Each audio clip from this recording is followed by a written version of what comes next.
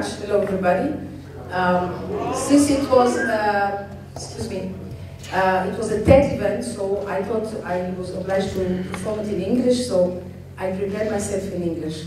I will try to speak as clearly as possible. So, when you look at the program of this meeting and see that the doctor is about to talk on engineering the future, you may expect that you will hear on complicated issues like surgical robots, gene therapy, or biomedical engineering. If this is the case for you, you will see that my talk looks rather like the famous Tunisian sandwich with tuna, in which you often do not find that much tuna. And I don't know if I perform myself with slides. Okay. Or right and left. Okay, thank you. Or when you look at this traffic indication and think that Cairo is around the corner from Tunis. Indeed, I'm just going to tell you stories, like the storytellers of our childhood. And the first short story is happened to 3 people from 3 different countries. The question for these 3 people was, what is your opinion on the shortage of meat, on the lack of meat in the country? The possible answers the answers given by the 3 people were, for the person who lived in a rich country, he said, what is shortage? The one coming from a country under famine said, what is meat? And the one in a country under dictatorship said, what is opinion? So you can see, sorry, I just, is there a laser pointer? Okay. Top here? This one? Okay. So, priorities and future vision would depend on the environment where we are. And this is true for medicine. Okay? And we cannot envision the future without reference to our environment. So, okay, may I ask you a question? When you are ill, what you could do? Either you go to pray, or you can go to see a wizard, or a quack doctor, or choose to see a real doctor, a normal one. In case you choose to see a normal doctor, he will use various tools to help you with your health problems. And among these tools, he would use his experience, his education as a doctor, but also a lot of other tools, such as needles, plants, pills, and also very complicated instruments and machines. Is it? So, if we want to speak on engineering, the future of medicine, that's why I was invited for, we should look at how we could link the engineering by itself with medicine. And that's how more and more doctors have to deal with more and more complicated machines and need to do more than, to learn more than medicine. Okay, now another story. Have you heard of the word serendip? No. Okay, me too, a few years ago didn't know it, but now I know it very well. Okay, serendip is the ancient Arab word for Sri Lanka. Sri Lanka, where took place a very beautiful story I'm going to tell you. This story is the tale of the 3 princes of Serendip. This tale, I will be very short, says that these 3 princes were sons of a very powerful king, and they were very intelligent. And the king decided, because his sons have learned a lot of arts, a lot of science, said they need to learn empirical things, to have experience, and to see what is the real world, the real life. So he put them out of his kingdom and said, do it by yourself, like said the novel, I think. So, and when they reached the kingdom called Bahram, the kingdom of Bahram, another powerful emperor, they met a camel driver who had lost a camel. And he asked them, have you seen my camel? They said, we didn't see any camel, but we think that on this road passed a camel who is blind in one eye, okay, and who has a missing tooth, and who is lame. So, okay. Hearing this, the camel driver was convinced that they stole his camel. So he got them imprisoned. And it was when a neighbor found the lost camel that they were released. And when released, they were presented to Bahram, the powerful king of that empire. And Bahram said, how could you describe so precisely a thing you have never seen? And the reply of the three princes demonstrated to this king that they were very intelligent. They said, we suppose that this camel was blind of one eye because the grass, less verdant on the side of a road, was eaten, and the more verdant grass was not. So we thought he is blind of the other eye. And we thought that this camel had a missing tooth because we saw small grass, but this looks like if there was a missing tooth from which this grass has fallen. And we thought that it is blade because we saw on the tracks only 3 prints. The other one was trailing after these 3 prints, so we concluded that the camel is blade. And that's how this Bahram, this powerful king, invited these princes to be his guest, and the rest of the story tells us how he used their intelligence to enhance his own power and to solve his own problem. And the story is longer than that, but the important is that from this story are derived 3 concepts very important to science and research. These concepts are the concept of serendipity, Bahramity, and Zemblanity. Okay, funny words, but very important concepts. I'm going to tell you how. Serendipity is defined by the Oxford Dictionary as the occurrence and development of events by chance in a happy or beneficial way. I personally, as a scientist, do not agree with this definition. I would qualify as a happy and beneficial event, for example, the fact that my son will become a chemist. I just can't believe it. I'm very happy. Chemistry is very complicated, and I don't know how people can do chemistry. I would qualify that, for example, my daughter is to become a humanitarian person and work in the field of humanitarian aid. I can believe it. But the reality for me is that serendipity is when you have the wisdom to recognize and move with the unexpected. You are a scientist, you find something unexpected, you recognize it's important and you move with it. And the ability to accumulate knowledge and understanding and to move sideways rather than in a linear way. It also requires peripheral vision and not just looking forward eyesight. So, why serendipity is important in science? Most of the discovery important for humanity had been made by serendipity.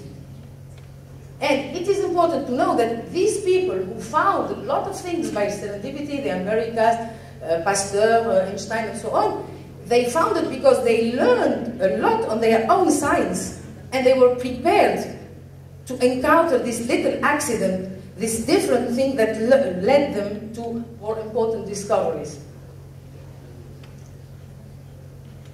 The other concept is the Bahramdipity, derives from the name of this emperor who used these people to increase his power. In fact, it looks for me like more self-serving promotion of a discovery, and it's discovered by a more powerful individual. I will tell you later on how you all of us encounter people with Bahramdipity. And then, from where comes the word Zemblanity? In fact, it is the story of the Nova Zembla Island, a very desolated island, like you see in the picture, very north in the Arctic. And in this island, William Barrett stranded with his crew and was unhappy, and it was really difficult for them to deal with the stranding of their boat. That is why the term Zemblanity was going to mean somewhat the opposite of serendip. Nova Zembla being the opposite of serendip. And I think when I was a young doctor, I didn't know these words.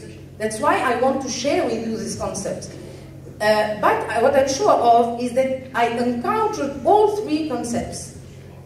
Okay, serendipity manifested when, as told by the presenter, I won the American Academy Award of Neurology because I started my studies on Parkinson's disease a few years before the discovery of the first gene involved in Parkinson's disease. So it was the right moment. And I was, let's say, strong enough, or I don't know what, to say I'm sure that my discoveries are true because the collection of Tunisian patients is very important, and we confirm that there is in the world another form of Parkinson's disease than the one described in European and American journals. And I told that very strongly, and finally the discovery of this gene in 1999 allowed other people to be confident in my result finally and to give me this award. So there's a kind of serendipity for having worked on that subject at that moment. I also certainly encountered the kind of Zemblanity when, okay, you are going to laugh, for 3 months I was performing lab experiments and it didn't work. And I spent 3 months repeating each day the same design and no success for my experiments. And to discover finally, after 3 years of 3 months of Zemblanity, that one of the chemicals I was using was just preempted for months. This is Zemblanity, okay? And I also encountered serendipity because I failed to protect my data, to protect my results. And the vicinity of a more powerful person in my field than me made that the subject slip into other hands. Anyway, for me, the opportunities of collaboration in the world were great. They afflued from all over the world. And then, because I wasn't aware of the serendipity, this subject slipped into other Tunisian hands. But anyway, until now, my collection of patients and my data allows to help find great discovery in genetics of Parkinson's disease.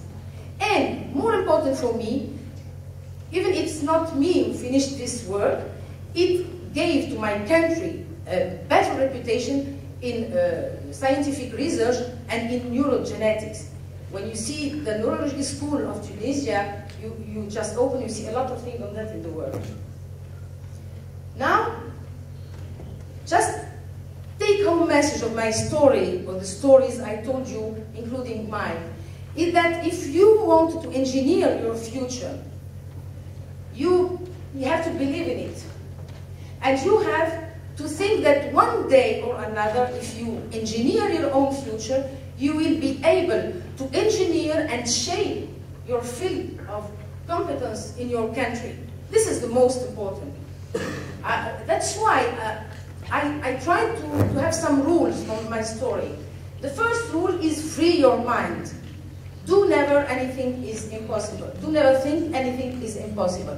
Second, be innovative, and at the first time, even if you are not always understood, but try not to be that far from the rest of the group to be understood. And I think the other rule is to adapt to your environment. This picture represents an extreme adaptation to the environment with the soldier here on this couch, but there are in the nature other intermediate figures to inspire us. And be prepared for Zemblanity when it happens, because it is part of the science. And finally, learn how to detect in your mentor's protective attitude some kind of serendipity. That's why I thought that these words were important to know for all of us, because they are important in science. Now I'm going to tell you a very short story. It's the story of a young engineer from the TEDxENIT and his tutors, who thought exactly like me and thought that the future of medicine is the future in general of science is interdisciplinarity and multidisciplinarity. And they came to my lab and I helped to conduct a work. I'm really not able to interpret these curves, but what I know is that this helped us to invent better tools to explore our children. This is a kind of collaboration. The other kind of important interdisciplinarity and multidisciplinarity is related to what is called deep brain stimulation. What is deep brain stimulation? Okay, it's again a small story, very short. When in '92 I was with my husband in Paris, he is neurosurgeon, and we learned, as a neurologist, we learned the first important technique in treating Parkinson's disease by using a lot of engineered materials, but of course by using clinical and surgery. But this is a very important example of multidisciplinarity. And we managed to treat Tunisian patients. Of course, we learned this technique in '92. The first Tunisian patient was operated in 2005. 13 years lost because of a lot of zemblanity, administrative zemblanity, beware of that, and because of a few serendipity, because we were too young, too powerless, and we were not able to impose a new technique by ourselves. So this patient was unable to move, unable to walk, and now he is even joking with us. Another example is the story of a powerful poison that became a powerful medication. Here again, serendipity allowed us to learn the technique very early, and we introduced this technique in Tunisia. And just let me show you what we are doing for now more than 20 years with this product. Sorry. Comment on fait marcher ça? I don't know. The other one, how can we make it work? So this, the patient after treatment. This technique was new when we learned it, but it was introduced in due time in our country. And to conclude, just if you want to engineer your future, think you are strong even if disarmed. In powerless countries, the only real power is brains. So overuse yours, or let's overuse ours. The other thing is that the era of the solitary researcher has passed, and now together we are smarter. So if I had a take-home message, I would like just say a small quotes, especially the one that pleases me from Einstein, telling that the distinction between the past, the present, and the future is a persistent illusion. That's why I presented a talk on engineering the future by just telling stories from the past. Thank you very much.